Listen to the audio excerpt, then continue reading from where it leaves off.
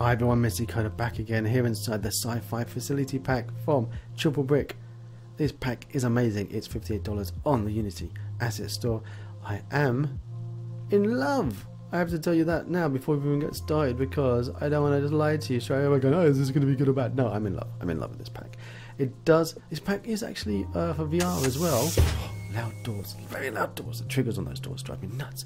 I don't have a VR kit. I don't have anything on VR, so I can't play about and see how this performs for VR. I can't tell you if this is good or not on VR. All I know is that it is supposed to be VR compatible. How it's done it. Now, I'm going to leave that for you guys who have got this at home to play about and let me know how you get on yourselves. But for now, we're going to sit back and play with these very loud slidey doors. Sit back, enjoy, and I'll see you all in a second.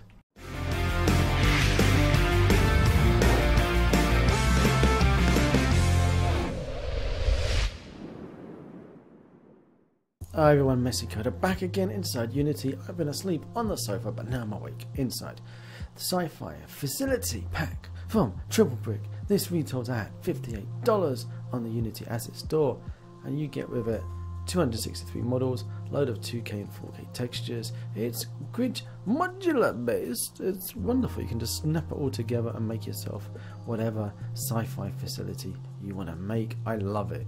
I love it because it's got with it two scenes, a lit scene and a spooky dark scene, and I want to show you what it looks like, but I can't at the moment. I'm inside Unity 2018.3 beta 7, and I've got this weird error message here talking about ambiguous references, because there's two that could have the same thing, the same method in there. So let's have a look. What have we got? Or the same attribute even.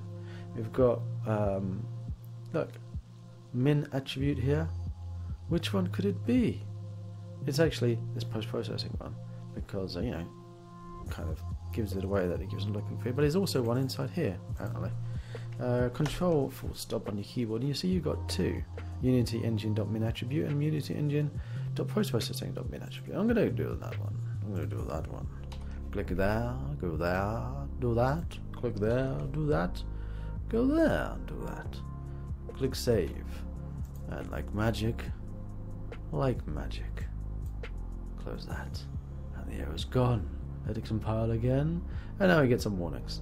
I'm going to ignore warnings because warnings never done me any harm. Look, we're going to bring some importing again. Hold on, it says. Hold on while it checks things. Hold on there. Now we've got a new one saying here, rigid body, kinetic bodies with CCD enabled are not supported. CCD will be ignored. Okay, fine. Good for you. Good for you. And if we pop over here into the scenes, I'm going to open up. I'll tell you which one I'm going to open up first of all. Open up first of all, lights off. Lights off first of all. And we're also going to pop over to, he's got a, where's his documentation? Where are you hiding? Read me, where are you? It's screaming out to be read. It's saying, read me, here it is. I'm going to say here, so don't forget, always do this, Another thing I hate, I really don't like about this new version of Unity, you got to come down here, go down a little bit, and oh, we've still got problems. There we go. In a room. Now we don't have any of that naughtiness going on. So we got over here, say edit, project settings, go to the player, and change color space. Okay, don't forget to do that. Got to go to linear, and also defer. Okay. As I say, been asleep, now awake. Always good to be awake. Don't sleep too long during the day, otherwise you won't get to sleep at night time. Bit of advice there. And by default, look, goes into gamma. Gotta go over here to linear. Okay. What is this? Niall, hold on. We'll go all the way across. So how you been? It's been a while. I haven't seen you for a while. Yes, I've been busy. Been busy making my own asset. Also trying to make a game. Also trying to keep a job down, and at the same time raise a family and sleep and eat. All those things kind of take its toll, don't it? It does. If anyone was at Twitch London this past weekend, which was the 17th of November 2018, today being the Sunday, the 18th, it was fantastic seeing you and getting drinks and having hugs, cuddles, and laughs. So everyone who popped over to Twitch London, wonderful to see you all. Those who couldn't make it, or maybe didn't want to make it, at least we can have a chat on Discord or on the stream or the w.twitch.tv/themessy-coder. Pop in Fridays and Saturdays. Say hello. Say hello to the animated face. Normally I would have my little animated face here on the video as well as we're doing it, but I'm not using OBS, which is what I'll have my little face overlaid on. At the moment I'm using the other bit of recording software, just so I can play about. So while this goes on here, I'm going to go and have a look to see if I've got a cup of tea laying around. And I shall see you in a moment. In a moment. Alright, we've finished rendering all our lights. Gonna click play. Let's pop inside. Do the magic. Come on, magic. Here we go. And you'll see straight away it is looking beautiful. It has got a vault feel to it. A kind of fallout 4 vault. Oh, what was that? We just had a weird flickerage just happened there. That was odd. I haven't seen that actually happen before. I've not seen that happen. That is odd. That was rendered my lights. Oh, something strange happened. Okay, let's just talk through the different styles you get. See in the top right hand corner, go so you can see. Change color 3 theme 1 2 3 4. Change dirt 5 6 7. Change post processing profile 8 9 0. We can turn lights on and off with a T. So first of all, this is the number 1 color theme. Number 2 color theme. See here. Now I would like to say every now and again you see these little bits here that's flickering and stuff. This is a modular kit, and this is just when the guy was putting it together. He's sometimes got pieces overlapping and they're fighting each other. So obviously when you're doing yours, you spend that little extra effort to avoid that happening, and you'll be fine. This is color theme 2. I like this one. It's a bit too shiny. A bit shiny. Everything in here is a bit shiny. You could tone these down in the materials, the shininess. This, I like this one a lot more. This is the number 3. Again, shiny. Could tone that down a touch as well. And number, I'm feeling this is number 4. 2-tone, Star Trekky, 2-tone feel to it. Now, if it's too clean for you, then just pop into 5, 6, 7. So this is 5. We go to 6. Look at this dirt and scratches have appeared now. It's nice wear and tear. Some a little bit maybe aggressive on the wear and tear. But I think this is nice. If you want to go a little bit more wear and tear, we're going to go to 7. And this is where 7's a little bit too much. This is like, you know, this is an abandoned station. You could have it that way. It's been floating in deep space for a while, or it's been under the ground for a while and just left in ruins. So, yeah, I mean, it's nice, but I'm not sure it really works in the 2-tone. If we go on the 3 and we put on the 7 there, this one looks really well. I like this one. This works well. Number 2, how does that look with the dirt? And this one, a little bit more aggressive. I think tone it down with the reflections, and it could be better. My favourite though is on the middle ground, so like a 6. 6 I think works well for me the best. So if I go onto this one and do a 6, I think this looks really nice. The glass, you do get a weird kind of effect every now and again on the glass, depending on the angles and where you are, the reflection probes. It's like here, you can see that middle ones and the one at the end, a bit odd. And if you are, if they are on the edge, you get these effects here. You can see there where it's reflecting what I'm seeing here, but on the glass, even though it wouldn't be, it shouldn't be reflecting that at all. That's odd. So every now and again you get weird effects like that happening. So somebody who knows what they're doing with reflection probes and reflective surfaces inside Unity could resolve that. Now, this is fantastic. This is fantastic. All this is modular. Let's pause it a second, pop over to here, because I want to show you this table. This is not one piece. See, this is not one piece. This is, oh, my computer is acting up. It really is not. This is not a problem with Unity. I think I've got too many things running, and so see here, click on these pieces. They all are individual. You could have a nice big round table if you wanted, or any shape, because they're individual pieces. Alright, let's pop back in, carry on our journey. Carry on our journey. I've got myself stuck. Oh wow. Okay, there was a missing collider, so I've gone and got myself stuck. That's nice. Now underneath the unit, where did we find that? Where did we find that missing collider? Oh, I know you guys take the mickey out of me for being the collider seeker, but that was not intentional in any way, shape or form. Never had that happen before. I've teleported into the ground, found a new bug. That is superb. That is superb. Let's just change those colour themes again. Let's go to 3 and 6. Here we go. This is another theme. Walking around inside, loud noises. And that's what I was saying about, you get the kind of Fallout vibe to it. Love these little rooms. All of these modular. Look at what you can do. You can make any kind of sci-fi themed base. Underground, in a spaceship, it all works. Again, you've got that weird kind of reflection in here. You should play about with the shader, play about with the material, and tweak that to what you're happy with. I love these. You get desks, you got a computer. Shame they they haven't seen a broken computer screen. That would be nice. Or if that was animated, even the cursor was flickering or something, that would have been cool. I like the beds. Bit spooky, all the beds are well made. Yeah, there's no one here. All part of your game. What could be going on?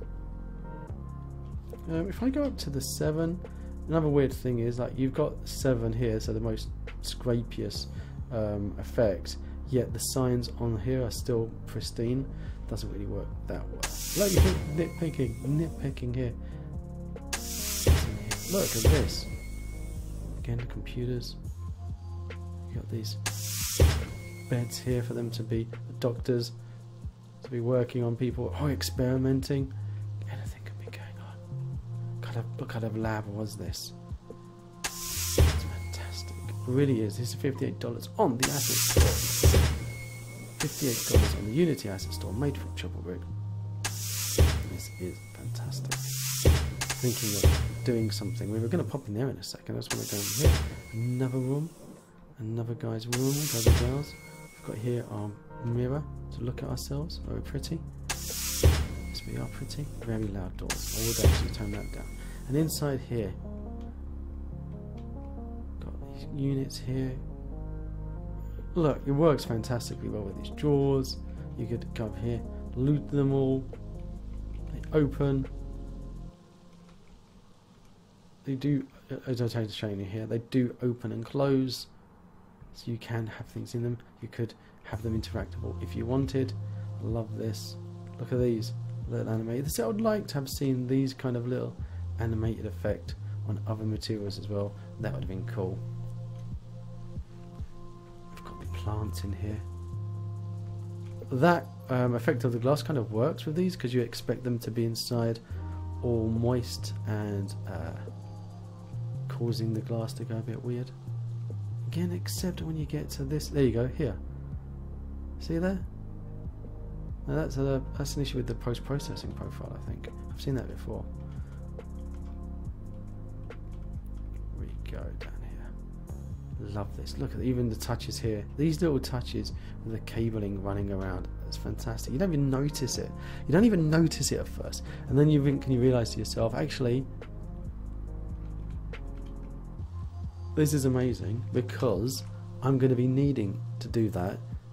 This is a ready-made scene, but you're going to be needing to do that yourself. And look, lay it down, and can't do this here because it's, you know, in pause mode. But change your cables, how you want them to be laid out.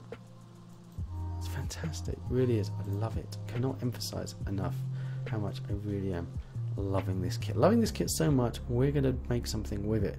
We're going to make something with it. It's going to be a little bit surprising. If you were on the stream the other day, you would have heard what I would have had in mind. This is a server room of some kind. Would have liked to have the lights here blinking, but I'm also thinking that maybe if they were blinking too much, it would drive you insane. It would drive you insane if all these were blinking. But I think it works. I think it works. Love it. This server room. See, this place is massive. Massive. It really is. This is just a demo scene of what he's put together. So, look, another room in here. Another room. We're back over here. And if we pop into this room, we've got our hangar. Massive. Like engine room or something in here. Generators. A hangar for a spaceship to launch and go off. Anything. We could have bay doors. I'm not sure if there are bay doors in this thing. There might be. Might not be. We don't know. Haven't seen them. Walking around. Loving this. Really am. I think this is wonderful. Really do. There are little flaws every now and again. The textures, some of them, I mean, even when you've got them in the dirty mode, they're either too scratched or still just don't feel right. I think this is the best one, this texture pack with this texture theme and this dirt theme on it here. Ignore these. See these flickering here again? Ignore that. You can see where the two prefabs are conflicting with each other. They're fighting there. It's not on the models, it's on the prefabs. If it was on the models, then there would be problems, but they're not. So I'm not marking those down at all, because I've seen other kits where those are actually on the models that it's fighting, and it's nothing to do with it. It is just that you just shoved one prefab on top of another. Just ran up there. It is a massive kit. And actually, some people go, oh, it's pricier kits. When you get to these ones like $50, $60, $70 kit art kits, you really are nitpicking now on the little things. So I would have these animated, or an option to have them animated. I would have these here, not so clean and crisp. See, he's got these little scratches around the side. Yeah, other ones don't have that. And even then, that red is so vibrant. It wouldn't be so vibrant. Wouldn't be so vibrant. It'd be a bit more faded. Oh, talking about colliders. What have I just fallen into? What did I just fall into? Let's pause that. Let's go back out. What did I just fall into? There's a. Oh, what was I looking at? I was looking at over here, wasn't I? Came out. What was I looking at? One of these bits here. So one of these, my friends, doesn't have a collider. One of these things is not like the other. One of these things just doesn't belong. What was it? Well, this has got the collider. This has got a collider. This plane here. So we should be fine. Let's try that again. Let's see if I can fall through the ground again. That's exciting, isn't it? I've played about with this kit so much, and I haven't fallen through the ground once. So we've seen two places where we can fall through. So where were we looking? We were looking. There it was. For a moment, it went black, and then I moved away. Oh. Where is it? Can't replicate it. Can't replicate it. Had it for a second, but then I flinched. Where are you? Where are you? Let's try that again. Just it's like this review's turned into, let's see if we can break it again. Let's see if we can break it again. Right, what's down here? Okay. Going in slowly. Going in slowly. Boom. Nope. We were pretty close, weren't we? We were about here. We were reading this, and we went here, and we went fall through the ground. Now fall through the ground. Now, well, this is the joys of Unity, is that sometimes you can randomly fall through the ground, and other times it doesn't happen. Well, that's a shame. So really looking forward to fall through the ground again. Alright, now we need to just pop over here, build settings. Make sure that you've put in your on and off scenes in here, okay? In your build. Go like that. What are you doing? Move you. Make sure you've got those in here if you want to play about with this properly. Click play, pop back in, and my computer is really playing. I don't know what. My computer doesn't like me today. So if I push T, we should. It's slow. Now we've got nighttime. Look now. This is what I feel how this level was actually meant to be played. In here. Now, walking around. Now you can see how it's completely different. Now everything just feels so scary. So scary. Like, if you think that was bad, I think that was freaking out. Wait until. Oh!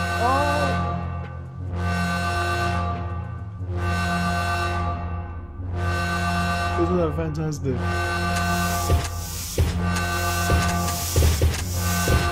So I love this. This is awesome. Many different shades of awesome.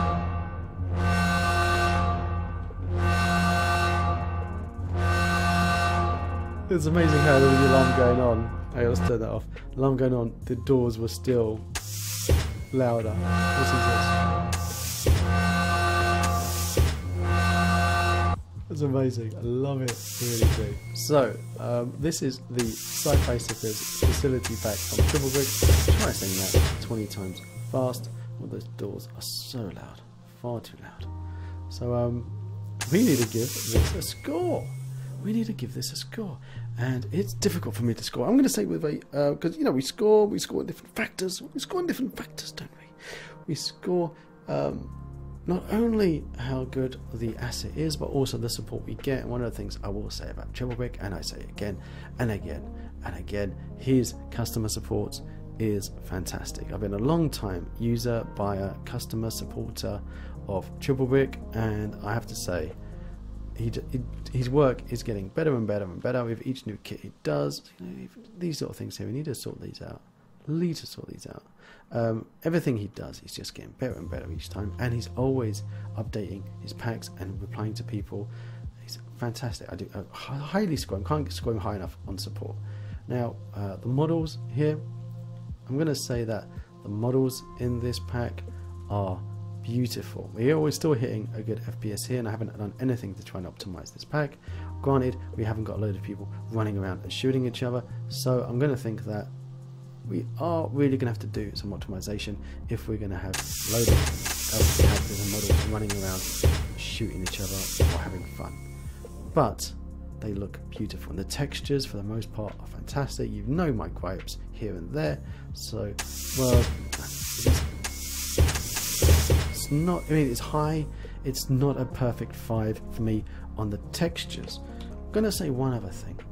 He has in the past been, well, guilty of bad management of his assets. Now we've got folder structures, so we've got decals, furnitures, props and structurals, and inside we've got more subfolders, so now it's a lot easier to find things. However, because all of these modular pieces, they are very generic, so you are going to get lots of things named trim 1, trim 2, trim 3, trim 4. So what else would you call it though? That's the problem. I was thinking, what else would you call it? Trim with a light on, trim with a thing on, you know what I mean? Once you start playing about with them, you remember, oh, I like trim 6, or I need some trim 5 here, or I need decal 6 or 7 or label 9. I'm not going to mark him low on these, but in the past this was basically a big mosh of all of his stuff in one big folder. Now it's a lot easier to find what you're looking for. So I will say again, it keeps getting better, keeps learning from his mistakes, people's comments, and I give props to that. I give props to that. You see what I've done there? Good timing, me. So what score are we going to give this? I'm going to give this 4.5. Ooh, tell you what, 4.5 aliens out of 5. Very alien-esque feel to this, isn't there? Oh yes. We could say 4.5 Sigourney Weavers. No, 4.5 aliens out of 5 for the Sci-Fi Facility Pack from TripleBrick. Sci-Fi Facility Pack from TripleBrick. You, sir, are one to buy. That's a messy seal of approval there and then. And we're going to be playing about with this in one of these tutorial series that I'm doing. I don't want to say too much because I want to make it obvious of what we're going to do with it. But I've got something sexy planned. Very excited indeed. Oh my word. Oh my word. Look at this bed here, this model. Hello. Hello. Where are you? My word. Here we go. Look at that. Nothing overly complicated in there, but it works so well. It just works well. Oh. So, guys and girls, if you do like these videos and you want to see more, click on that big juicy red subscribe button down below to all of your friends, your neighbours, that the Basic Coder is doing wonderful Battle Royale tutorial series using Unity Battlegrounds, also doing some more tutorial series and other stuff. Oh, we had another weird little flicker. As I was saying, every now and again, I think that's the post-processing. Gonna blame the post-processing on that one. This is why I don't like using post-processing profiles a lot, unless you really know exactly what it's doing, because you could get little things like that happening. And I need to find out how we fell through the floor. How did we fall through the floor? Well, guys and gals, if you do like it, click it. Till next time. If you want to see more of my crazy videos, click on the left side of your screen now, and down below there's that big juicy subscribe button, and right next to it is the magic bell that if you click it, it will tell you if I've got a new video coming out. Till next time.